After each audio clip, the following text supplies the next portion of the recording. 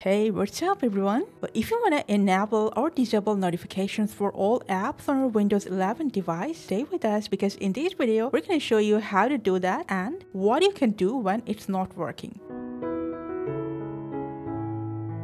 Now first, from the Start menu, go to Settings and in Systems, click on Notifications.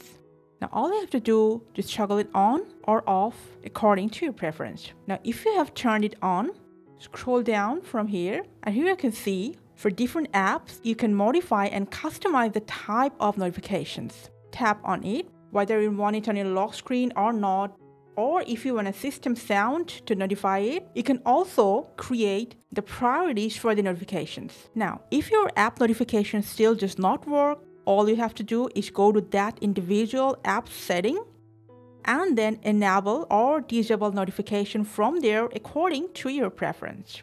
And then you're good to go. Did it work on your device? Let us know in the comment section. Thank you for watching.